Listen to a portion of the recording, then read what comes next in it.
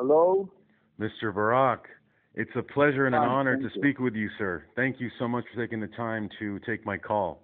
We have a very interesting transaction, and the Saudi government has met with us about 7 weeks ago here in Dubai, and they came to see some technical presentations regarding some cyber intelligence and interception solutions. And I have gained the trust of, let's call it, number 2 and number 3 after the king, obviously the MOD and his brother.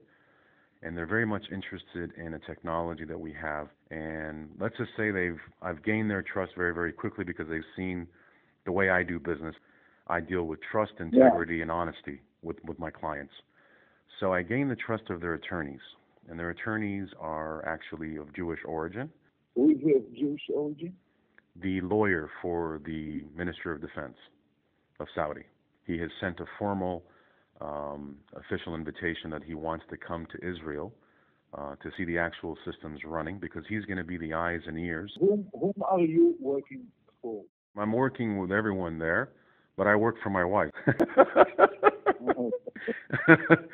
So I'm in a very unique situation. The entity, the firm, your personal firm, is an Israeli entity or Abu Dhabi entity or London entity or Singapore, whatever. We have actually three, sir, and now we're in the process of registering one here in the UAE. Okay. Yes, sir. Okay. And how did you come to identify local Israeli partners for this deal? I got some advice from a lot of the people that I work with that are close with me there.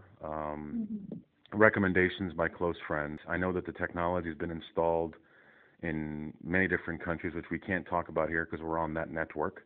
It seems like it's a full solution, because we have to understand, Mr. Barak, there's a certain structure that I can't go into the details with here, because you realize where I am for the privacy of the people that we know some of the same people, let's put it that way.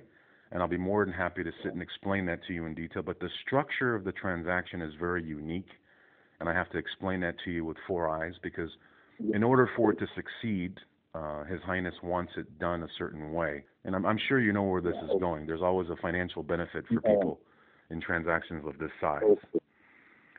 So people, you understand where this is going. Yeah, I understand. I'll tell you why I'm reaching out to you.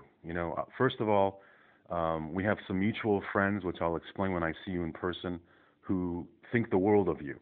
And your name, just the image of Mr. Aoud Barak is just shakes the room, number one. Number two, you're Mr. Security. You're a very extremely intelligent person. Your CV is immaculate. You're a former prime minister.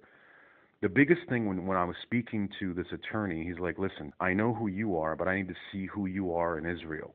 When I come, I want to sit with high-profile people so we can send a message to MBS and say, listen, we found your man. This is your channel. Mr. Barak, very much a pleasure, sir. It's an honor to speak to you. Bye. Bye-bye.